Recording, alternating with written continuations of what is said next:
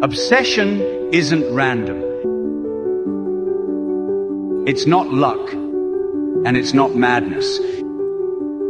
It's your brain wiring itself around a single purpose. Three systems ignite when obsession takes hold. The salience network decides what matters and silences the rest. Every detail of life is filtered through one question. Does this bring me closer? The dopamine system stops chasing pleasure and starts chasing progress. Every step forward feels rewarding.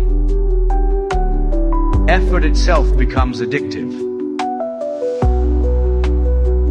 And the prefrontal cortex, your seat of focus and discipline, stays online longer,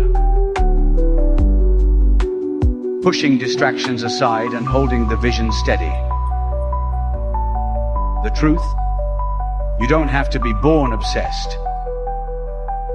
You can train it. Choose one goal that matters deeply. Strip away distractions. Track your progress.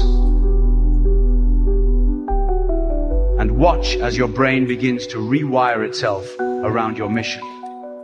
Obsession isn't a curse. It's the state where vision becomes destiny.